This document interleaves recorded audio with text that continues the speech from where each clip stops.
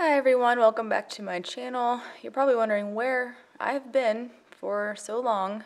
I know it's been a while. I had to take a step back from YouTube for just a bit because I'm still in school and I had a lot of school to do and I'm wrapping up a lot of things. We're just, holiday time is coming and I just wanted to catch up on some things that I've kind of been neglecting. It's hard to do a lot of stuff when you're on nights. And I'm doing this one vlog style because I just felt like sitting down here in my living room and setting this up. I got this new lamp here. Let me show you. So cute. Yeah, so I'm using that for my light source today, so whatever. But I wanted to just touch on the TI situation. Lord help me. I don't understand why virginity is such a, important thing for some people. I don't get it. I don't understand why it's something that he feels necessary to monitor. If you're not up to date on what's going on, he admitted that he regularly goes to the GYN with his daughter to ensure that she's still a virgin. But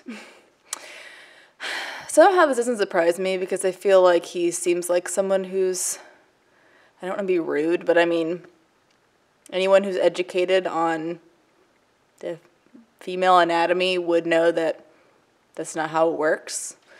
But that's probably not really something that's touched on in health class in high school, so maybe he doesn't know that. Apparently he doesn't know that. But so he, despite what the doctors tell him that, that's not how it works, it can be altered in any way, and not every woman even has a fully intact hymen or whatever. He doesn't care. He says, tell me if she's a virgin or not, and that's it. Every year, she's 18, for one, so she doesn't have to tell you, but you manipulate her into making her have to tell you. Oh, my camera battery is so low. Okay, I'll wrap this up here. But it doesn't, listen, that's not how a hymen works. It can be altered by many things. Even the exam itself, to make sure she's a virgin, can alter her hymen, make her no longer have an intact hymen. But not everybody has a fully intact hymen. You can alter it by riding a bicycle, by playing sports, by being physically active, also by having sex. So it's not like a end-all, be-all indicator. And it just is very, double standard-y because on his show, he's mentioned how his son has said how he is no longer a virgin and he's sexually active, and he's like, oh, cool. But if your daughter did that, you would have a complete and total breakdown from reality based on how tough you are monitoring her, based on how tightly monitoring you are of her hymen. So, a little bit of quick education. Like I said earlier, that's not how it works.